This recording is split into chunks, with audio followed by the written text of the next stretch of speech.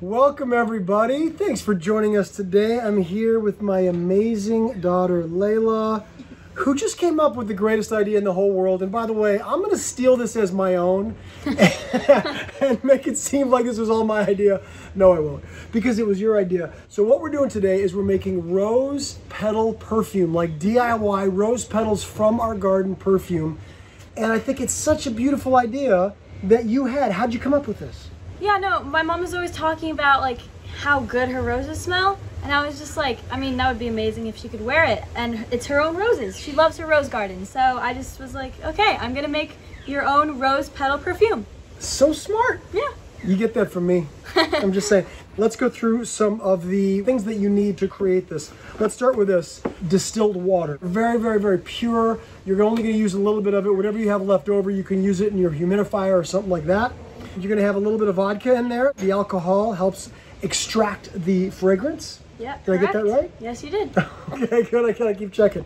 We have a nice, cute mason jar just to put the rose petals in once the time comes. Okay. We have the essential oils. The oil helps it stay on the skin a little bit longer, that's right? true. And we have this is supposed to be fragrantless, correct? Yes. So we got a little jojoba oil. Okay. Yeah.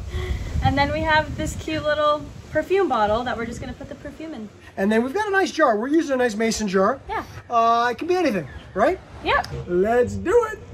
These are beautiful. Even Red thinks so. Red, do you think these are beautiful? Yes, they are. Yes, they are. Okay, so why are we using these guys? So these are Mom's favorite smelling roses out of the whole entire rose garden. They're beautiful and they smell amazing. Well, I'm going to be the judge of that. I think I should be the judge of that.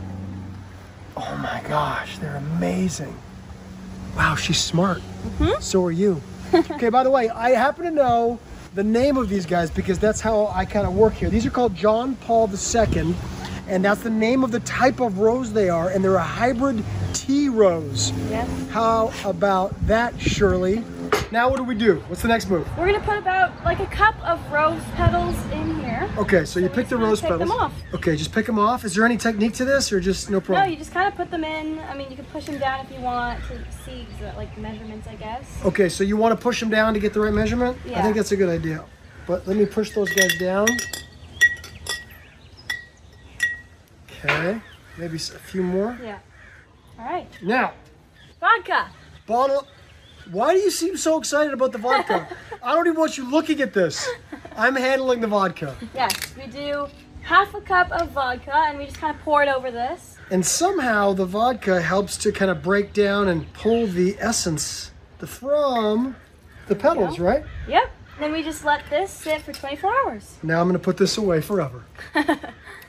Okay, Laila, what day is it? What are we doing here? It's the second day. Now we're going to smash the flower petals. Yes, my specialty. Yeah, to release the oils. Okay. And then we're going to add 3 cups of distilled water. On that note, what do we do now after we finish this up? Now we're going to leave it for 7 days. That Look fits how perfect that is. We're gonna leave this sitting for 7 days, and we're supposed to like come in like after a few days and just mash up the petals again, and then after another few days mash up the petals.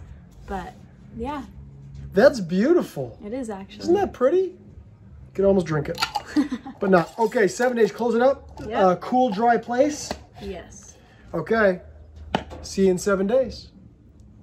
Well, it has been 7 days. We forgot to mention that we also put 5 drops of essential oil in here too. The oil helps the perfume to last longer once it gets put on the skin. Yeah. Right? Yeah. Okay, so now that we've got this is the moment of truth. Can we open and have a little smell? Yeah. Ready?